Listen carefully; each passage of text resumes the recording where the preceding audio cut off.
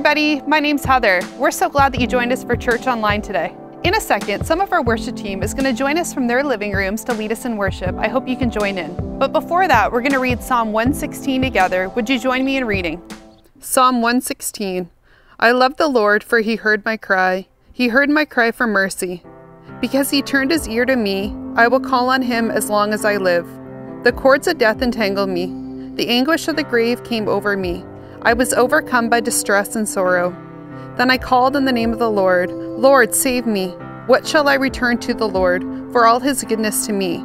I will lift up the cup of salvation and call on the name of the Lord. I will fulfill my vows to the Lord in the presence of all his people. Precious is the sight of the Lord in the death of his faithful servants. Truly, I am your servant, Lord. I serve you just as my mother did. You have freed me from my chains. I will sacrifice a thank offering to you and call on the name of the Lord. I will fulfill my vows to the Lord in the presence of all his people. In the courts of the house of the Lord, in your midst, Jerusalem, praise the Lord.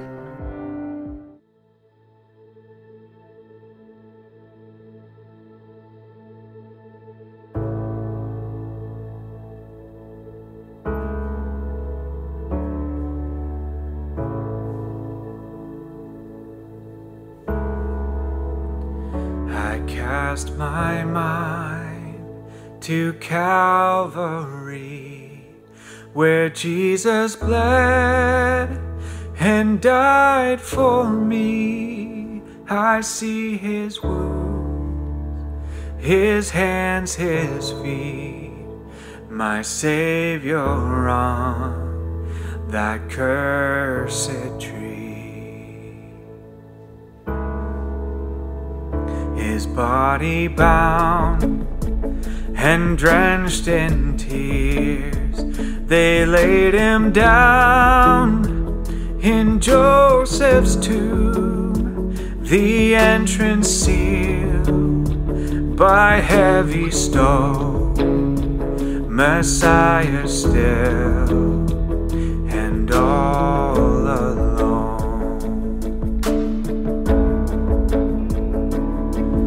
Oh, praise the name of the Lord our God. Oh, praise his name forevermore. For endless days we will sing your praise, oh Lord our God. And on the third, at break of dawn, the Son of Heaven rose again. Oh, trampled death, where is your sting? The angels roared for Christ the King.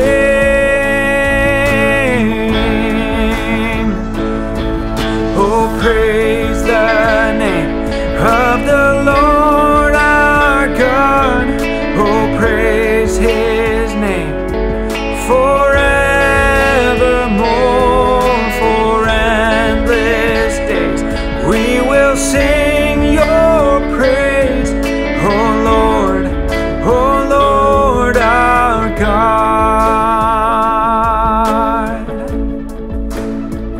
He shall return in robes of white, the blazing sun shall pierce the night, and I will rise among the saints, my gaze transfixed on Jesus' face.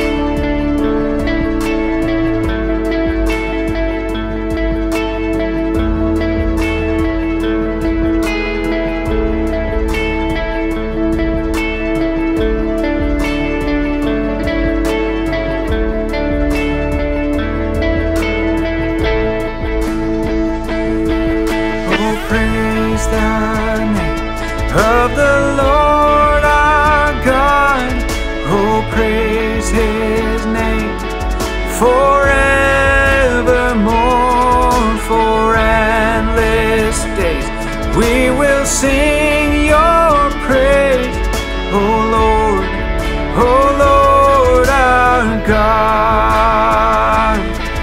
Oh, praise the name of the Lord our God. Oh, praise his name forevermore. For endless days we will sing your praise. Oh Lord our God. Oh Lord our God. Thank you so much for singing with us. I would love to read a prayer out of the Book of Common Prayer over us.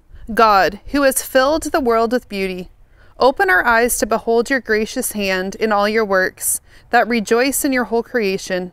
We may learn to serve you with gladness. For the sake of him through whom all things were made, Jesus Christ, our Lord and King. Amen. Hey everybody, hopefully you're doing great wherever you are today. Thanks again for hitting play and joining us for our online gatherings. I know that people hate this term, new normal, but this is kind of the new rhythm for us every week as we join in online together during this pandemic. So thanks for hitting play. If you're a part of our community at Praxis, or maybe somehow you don't even know how you got here. Maybe somebody sent you a link to invite you to join in, or you've just come along this. Thanks for listening and joining in. My name is Drew. I'm the pastor at Praxis Church. Praxis is a beautiful community of people that practice the way of Jesus together. And normally we're together in the same room, but obviously with all that's going on, we've kind of been pushed to these means for now. So thanks for joining in with us. It is the third week of Easter. And some people, when I say this, they're like, what? I thought Easter was a day. I thought it was Resurrection Sunday.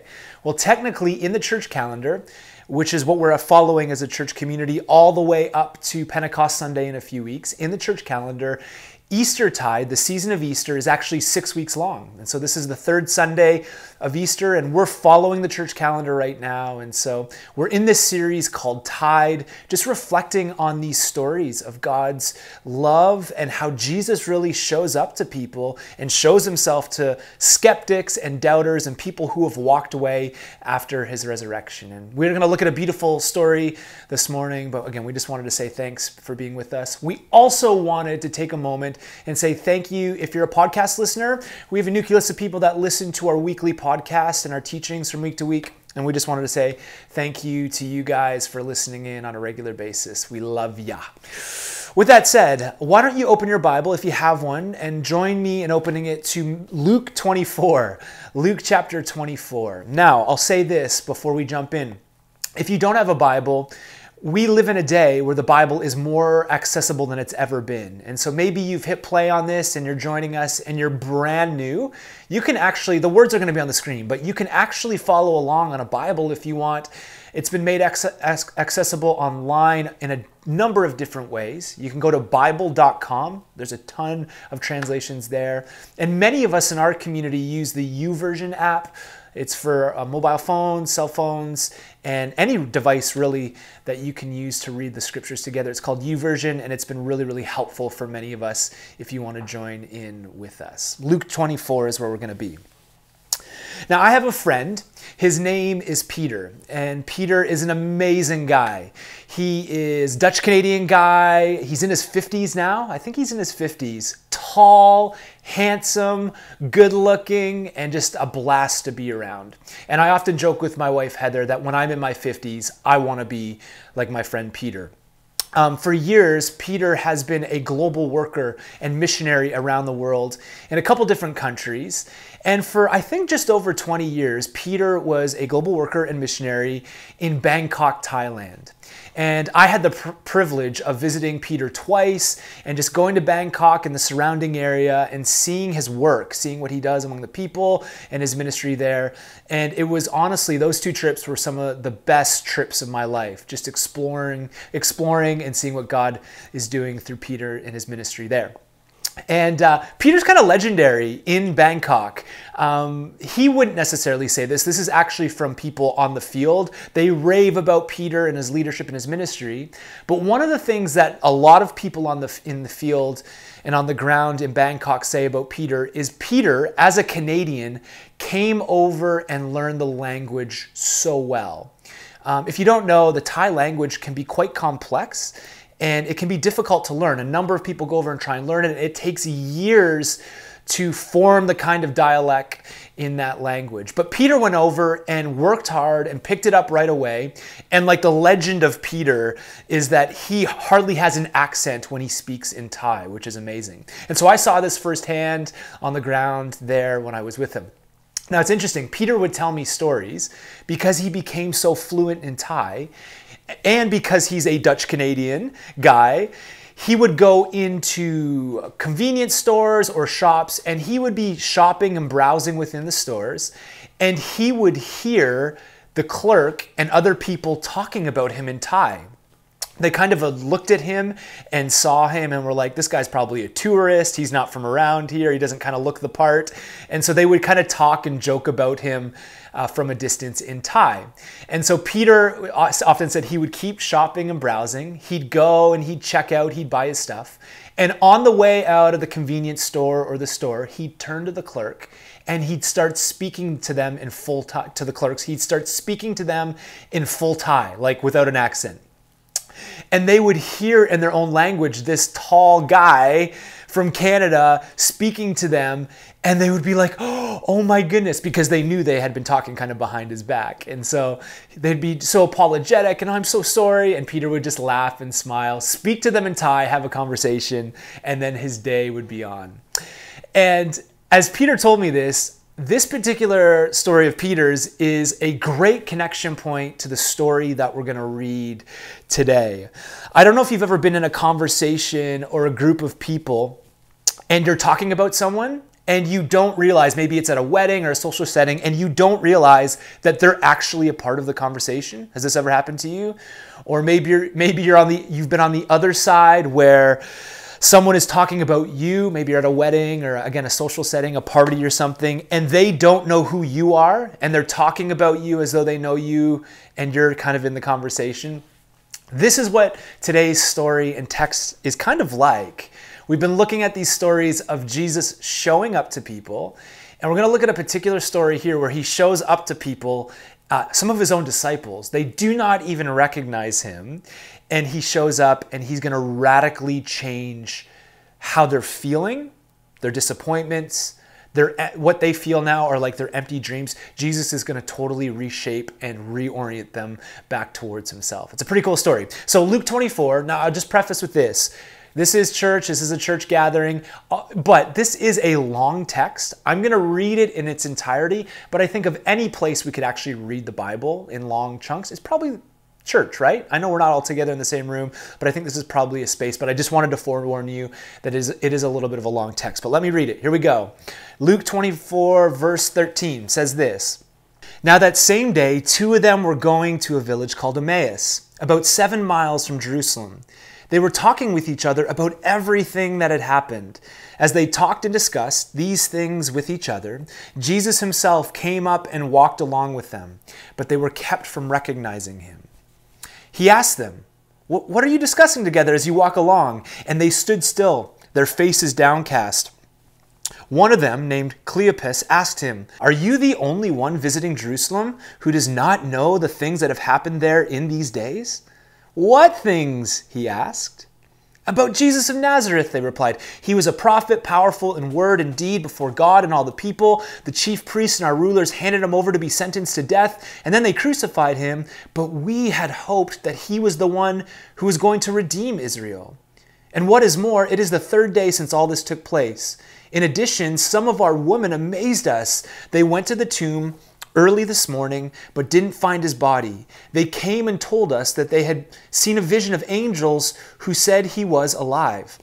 Then some of our companions went to the tomb and found it just as the woman had said, but they did not see Jesus. He said to them, how foolish you are, and how slow to believe all the prophets have spoken.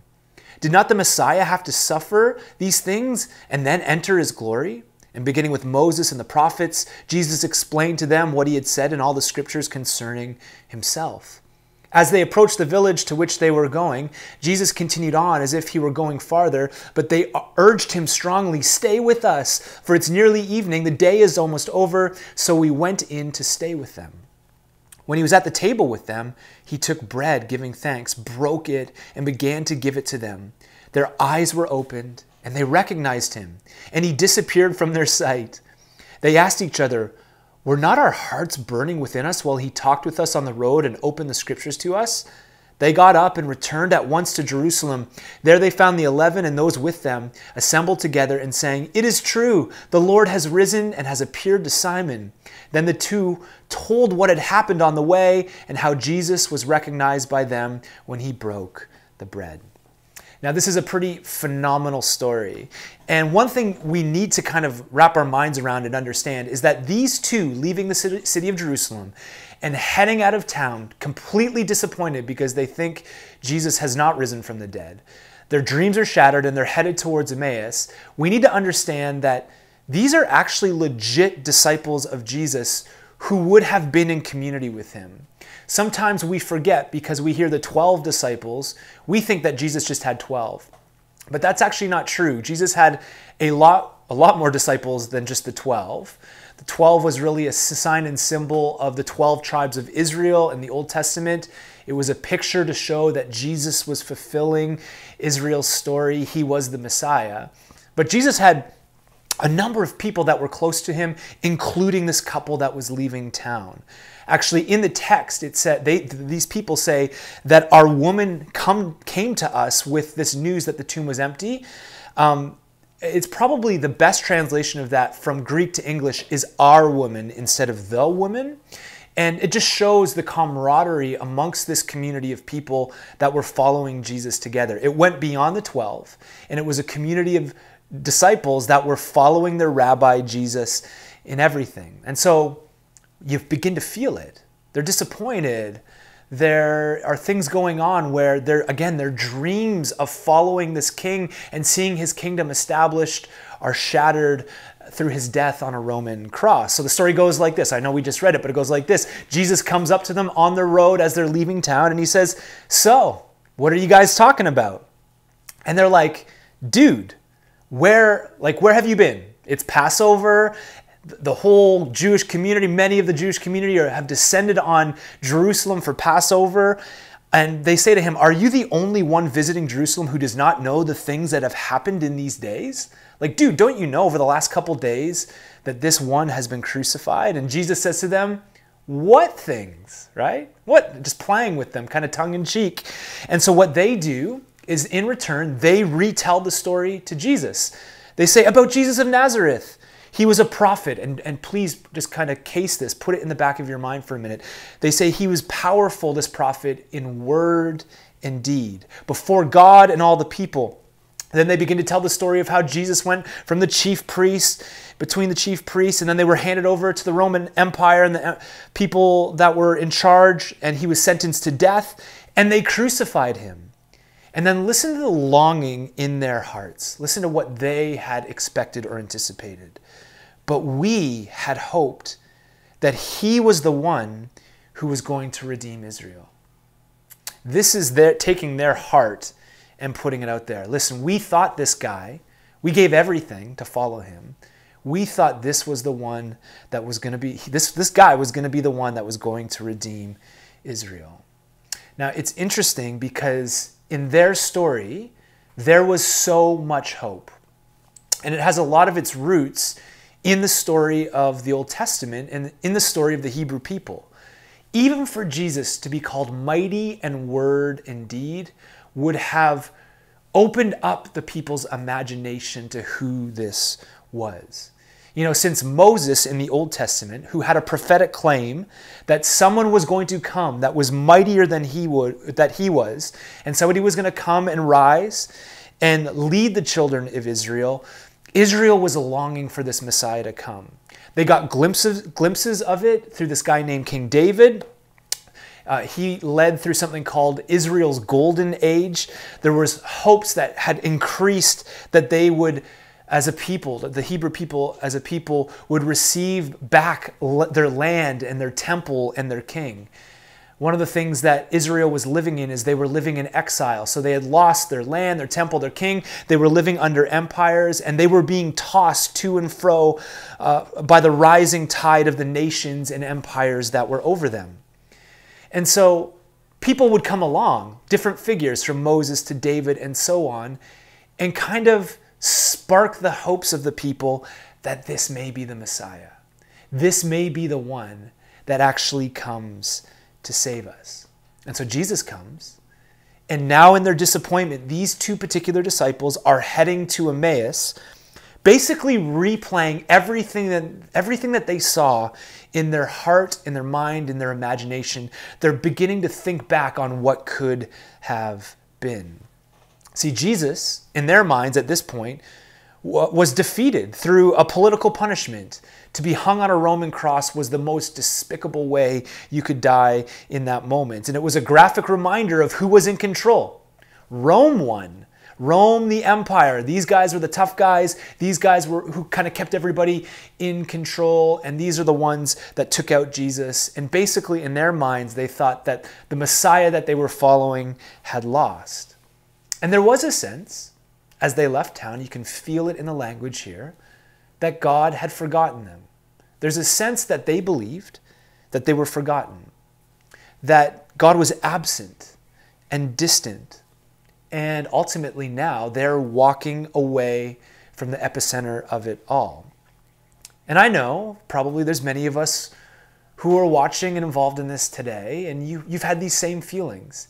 At times, let's be honest, I think this is one of the things the church needs to be more, is honest and real, that oftentimes God seems absent.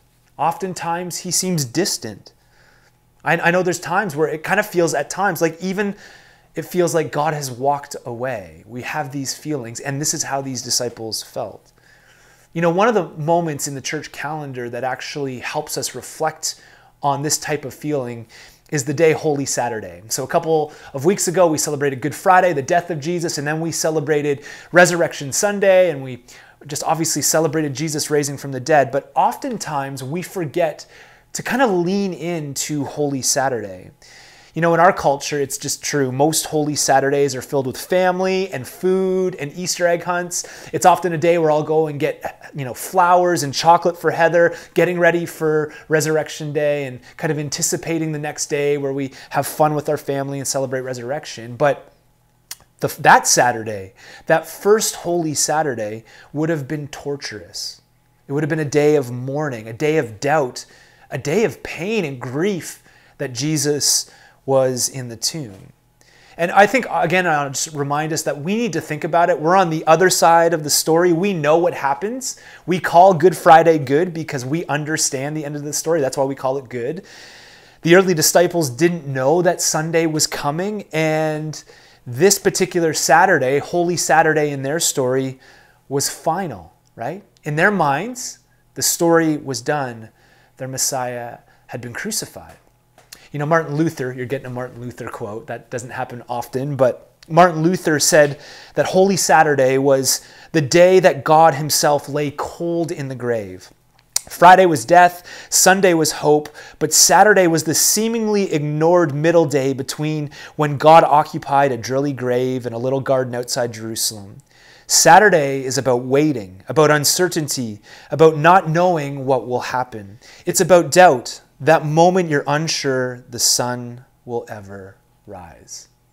And there's no doubt here, this is exactly what these disciples, as they leave from Jerusalem out, this is what they're feeling. See, they don't have the end of the story. And this day is painful. Again, their dreams are shattered. And now they're leaving the epicenter of it all to head out of town with broken hearts. And, one of the questions we have to ask through this is, why would these disciples, why are they headed towards Emmaus? Like, why leave, again, the epicenter of it all, where the hub of where the disciples are and everything's happening? And why do these two particular disciples leave towards Emmaus out of town?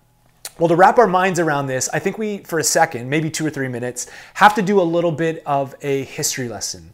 I hope that's okay from wherever you're watching from. I do believe there'll be payoff in the end, just to connect the dots. If you think this is lame, you know what? It's a free world. You can just turn it off if you want. But I think to understand why they're going where they are, to understand that, we have to kind of dig a little deeper. So here we go. You probably know a guy named Alexander the Great from school. You probably learned about him as the great Greek leader. And after his empire rose and then fell, the known world was actually split into four under four different generals. And if you know anything about the Greeks, one of the things they obviously wanted to do is expand, but not just expand in land and wealth. One of the things they wanted to do in the known world is they wanted to spread Greek culture everywhere. Just think of Plato and Aristotle. They wanted to spread their thinking, their ideas, their rhetoric. They wanted to influence the world with that. Now it's interesting because then you have the Jewish people who believed that their culture was God-given. Just read the Old Testament. And it was just inevitable that this kind of conflict was going to happen between the two different groups. And so we see conflict at times between the empire and the Jewish people. About a couple hundred years before Jesus, there was this guy, a ruler. His name was Antiochus Epiphanes. And one of the things he tried to do is he tried to force the Jewish people to submit to Greek culture. And through a number of attempts, through his rulership, he tried to push Greek culture on the Jews. One of the things that he did is he ordered the high priest to defile the temple by sacrificing a pig in the Holy of Holies. And for some of you that hear this, you're just thinking like bacon to Jewish people in the Holy of Holies. This, let's be honest, you just know the Old Testament law, but this is not going to go well. Bacon in the Holy of Holies is not a good thing. I mean, it's detestable, an unthinkable act. Really, one of the most horrific things you could do in the temple. And so, again, for the Jewish people, this was unimaginable that something like this would happen.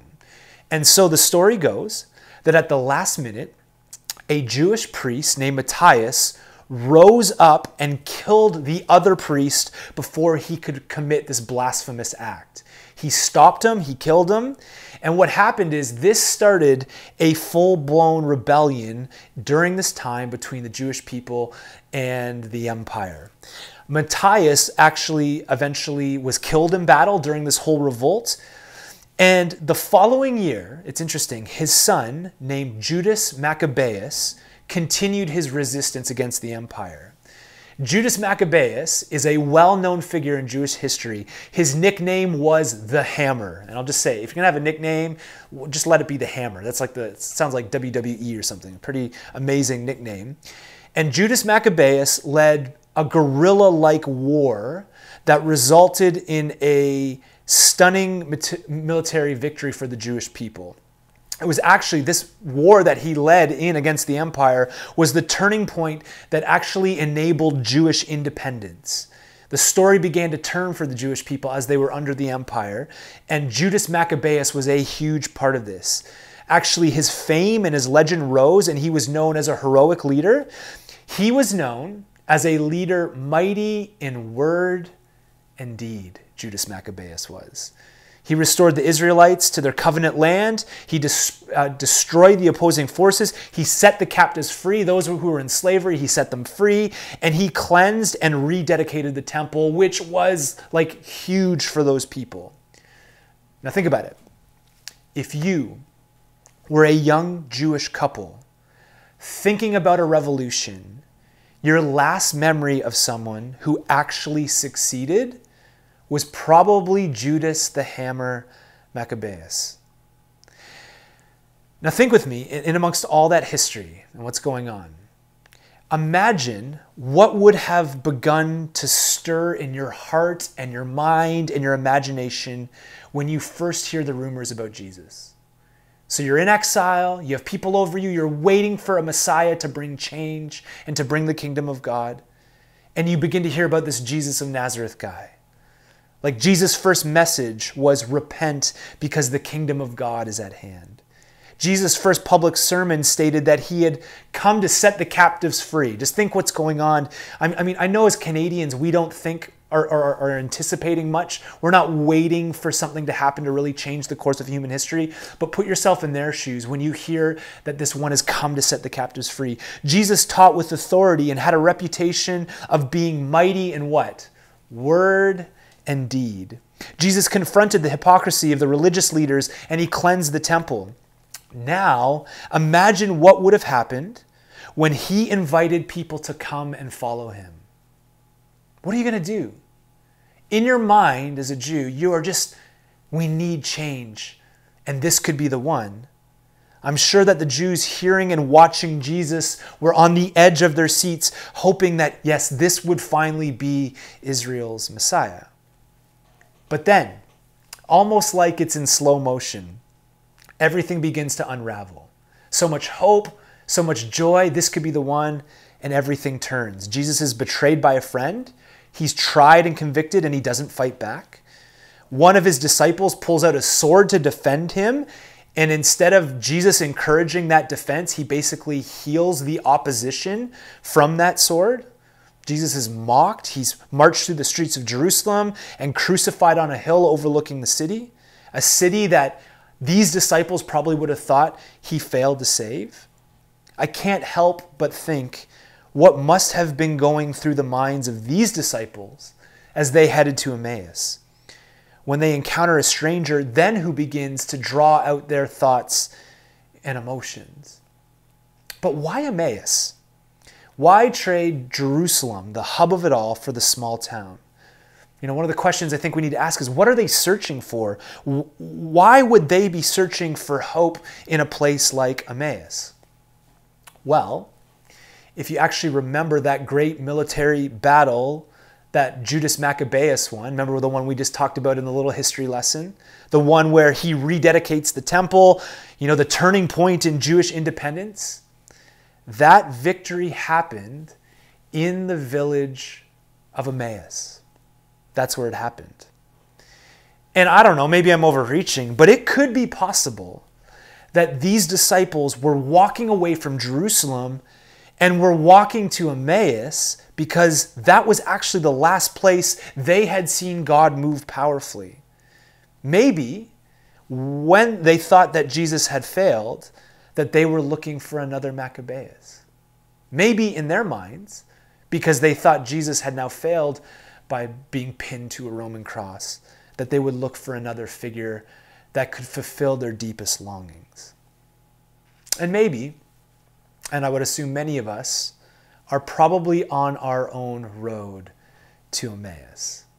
I actually think there's many of us that are watching, including myself. I think it's just so easy to travel this particular kind of road. Maybe this road for you is something like something that you think will satisfy you. Maybe it's the North American dream and money and wealth and status, which is right now being turned on its head. One of the things that this moment and this pandemic is doing is exposing our idols. Maybe that road for you is a relationship or sex or power, or maybe it's a substance. Many of us are walking probably a particular road, and here's the good news with these stories, whether it's Thomas and Jesus showing up or here with these disciples. Jesus meets us where we are. Jesus meets us on the road. And he comes, and he doesn't just give us theories or things to think about. Yes, he opened the scriptures with them. Yes, he began to show them the scriptures.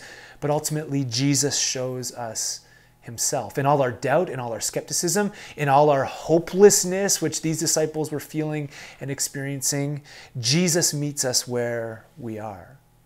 And because of this, resurrection changes everything. A risen Messiah showing up to you and I changes everything. Michael Gorman, he put it like this: through his death and resurrection, Jesus overcame the hostile power that held human captive.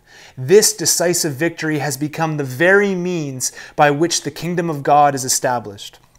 Death is defeated, evil and injustice are left hopelessly disarmed. All things are being made new because Christ is victorious. Jesus acts as the representative of the world and all its people and bears in his own being their destiny. In his death, he brings to end the old age dominated by sin, evil, satanic power, and death. In his resurrection, he inaugurated the age to come. These events create a new humanity, which participates in the death of sin, accomplished in his death, and the beginning of new creation, accomplished in his resurrection. Or as the great N.T. Wright would put it, he puts it like this: Jesus' resurrection is the beginning of God's new project, not to snatch people away from earth to heaven, but to colonize earth with the life of heaven. How beautifully put. And yet, with all of this, everything we know about the resurrection, which is true. And by the way, Just to let you know, New Testament authors, a lot of the New Testament authors point back to the resurrection and simply say that, listen, Jesus actually showed up to hundreds of people after his resurrection. It's just something we all have to grapple with, and that's been passed on. But yet, despite all of this resurrection talk, which is good and meaningful and beautiful and such a central part of the story, I think we also need to be reminded that Jesus is thinking about us. That just like these disciples in their moment of doubt and walking away, Jesus is thinking about you and I. And he's meeting us along our road, and he's simply saying, come and follow me. This is what Jesus is doing. Listen, I've been around this thing for a while. Since a little kid, I've been around the church and the Bible and the kingdom of God, and I've heard lots and lots of stuff. And yet this is as true for me, somebody who's a vet and been around this thing, as it is for you if you've just turned this on today for the very first time and are hearing this for the very first time. Jesus is simply coming to us on our road and saying, follow me, follow me.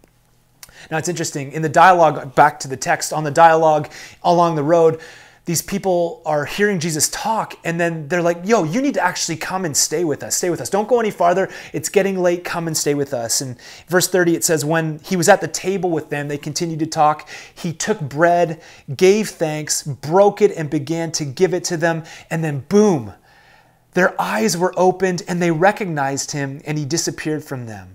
And they asked each other, were not our hearts burning within us while he talked with us on the road and opened the scriptures to us?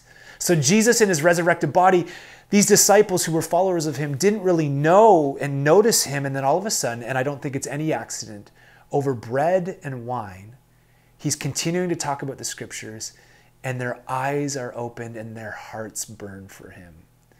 It's no mistake. Just a few days earlier, Jesus said that when you get together as disciples, you eat and you drink, you take the bread and the wine in remembrance of me. And I think there's something where God's presence moves in and through that. And in this situation, they eat bread together and their eyes are opened. Their hopeless situation and their hopeless feeling of being let down by this Jesus is now filled with hope.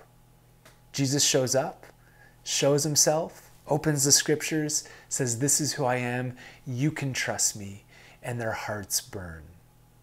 And I just think, man, there's, again, for myself, maybe for you today, there's some of us that are just, you're maybe you're walking out of Jerusalem as a metaphor, and you're walking your own direction, and Jesus wants to bring that hope to your life and to my life, and to show you, this is legit, this is who I am, you can trust me. And I don't know about you, again, I just look at my own story from a young kid to now. The thing that is crazy about the Bible, about the church, about the kingdom of God, about everything that we involve our lives in when it comes to God, is how this story is so just incredibly surprising. It is not the way most of us would draw it up. I often think about this whole story. It's not the way I would do it, right? God comes and is born amongst the animals instead of royalty. Instead of coming into Jerusalem, he comes on a colt.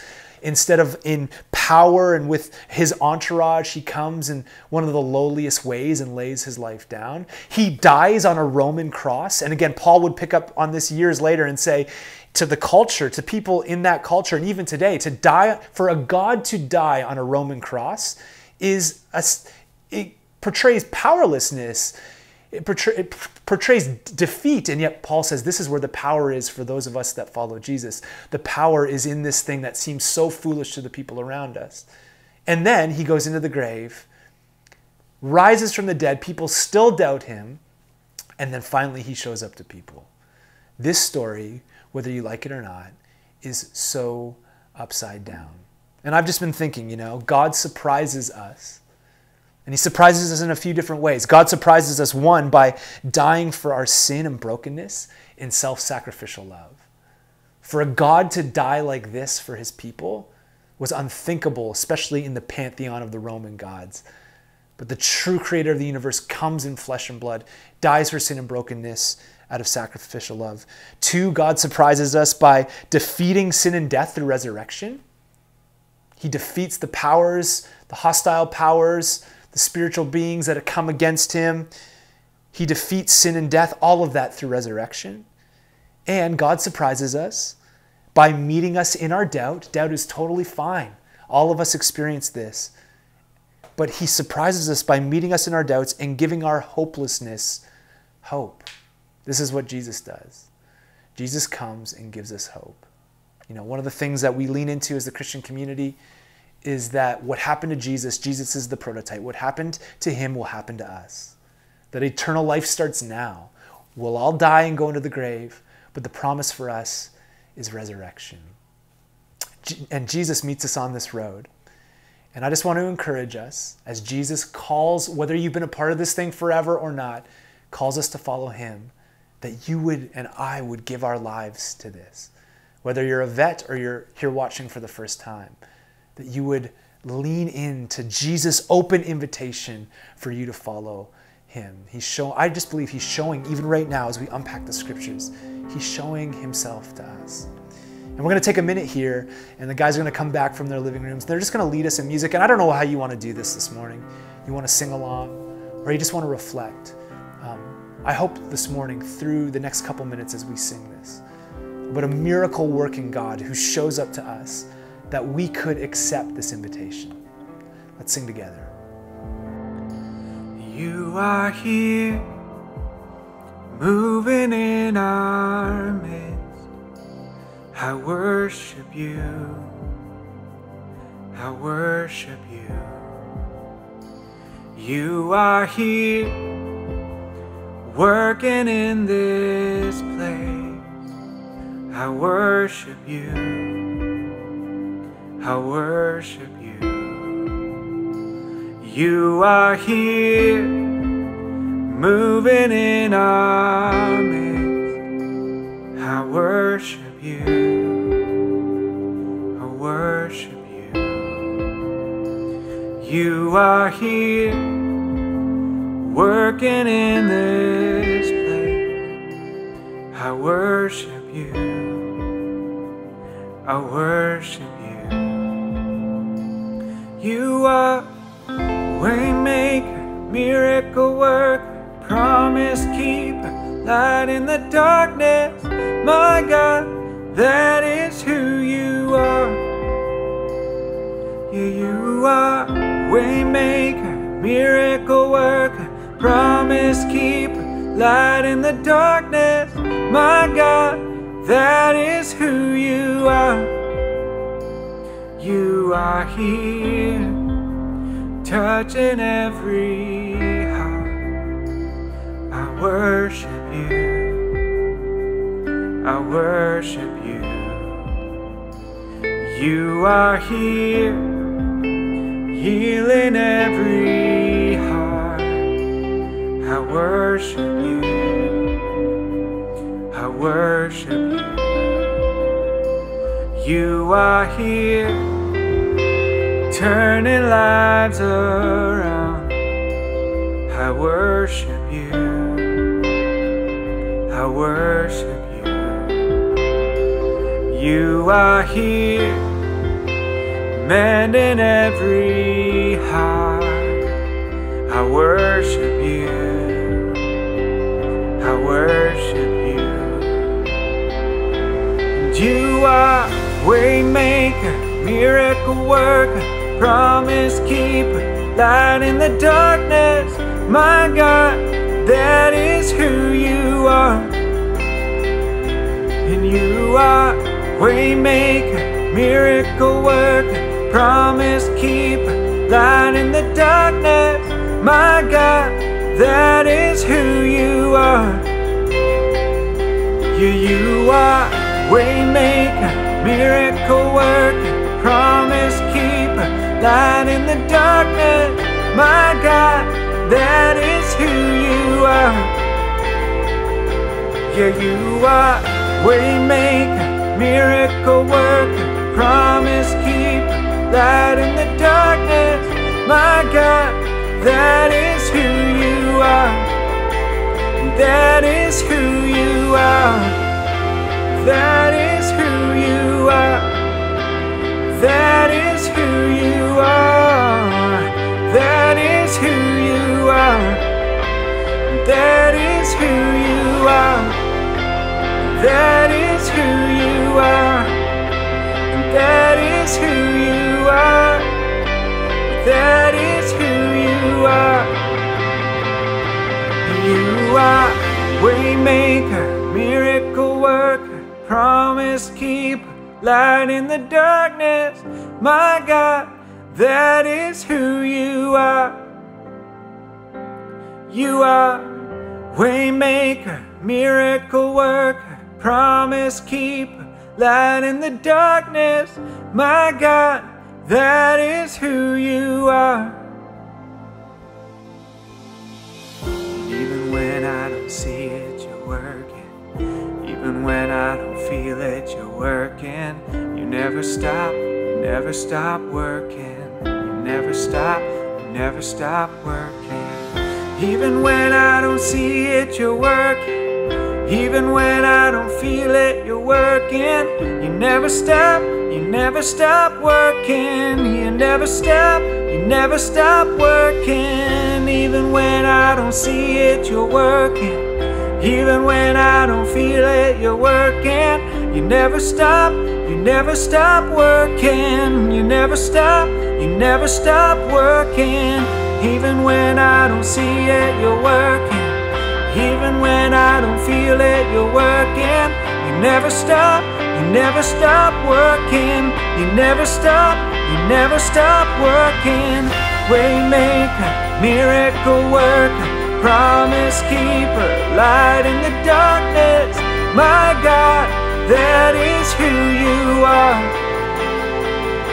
Yeah, you are waymaker, miracle worker, promise keeper, light in the darkness. My God, that is who you are. That is who you are. That is who you are. That is who you are. That is who you are. That is who you are. That is who you are. That is who you are. That is who you are. You are waymaker, miracle worker, promise keeper, light in the darkness. My God, that is who you are. Yeah, you are waymaker, miracle worker, promise keeper, light in the darkness. My God, that is who you are. Hey guys, we just wanted to say thanks again. Thanks so much for hitting play and joining us today wherever you are. And thanks for singing with us and reflecting on the Psalms and listening through the teaching and just opening up our lives to the kind of change that this could bring within us. We're just so thankful for you guys. Just one thing we want to leave with you. This week we start a brand new spiritual practice as a community. And because we're stuck in our homes, we're going to be doing the spiritual practice of scripture and study. There's two components with this. One, today we are starting a Bible reading plan through the Gospels as a church community. If you simply go to YouVersion and you check out the plan, The Gospels by the Bible Project, you'll find a reading plan there. It's one chapter a day through the Gospels. We're going to do it for 90 days. Would you join me and my family as every day we read one chapter from the Gospels and journey through that? And listen, a lot of us are home and with our families more than we've ever been. Why don't you utilize time just to read a little bit each day? We're going to do that as part of shaping us around scripture and study. And then two, if some of you guys that are keeners, and we've had a bunch of people sign up for this, if you're a keener and you want to learn more about the Old Testament, we are offering a course starting this Wednesday evening for 8 weeks called Introduction to the Hebrew Bible. And we are going to engage in some great material that teaches us how to read the Old Testament scripture and just how to use it. How do we, as a community, read and wrestle through it and approach it? It's led by and taught by a guy named Tim Mackey, Dr. Tim Mackey. He's amazing, and it's going to be a great time. So if you want to sign up for that, just go to mypraxis.church/spiritual practice. Join in, and we'll have a great time. Other than that, brothers and sisters, may you go in the grace and peace of Jesus. We love you and are thinking about you and praying for you. Go in peace. We'll see you next week.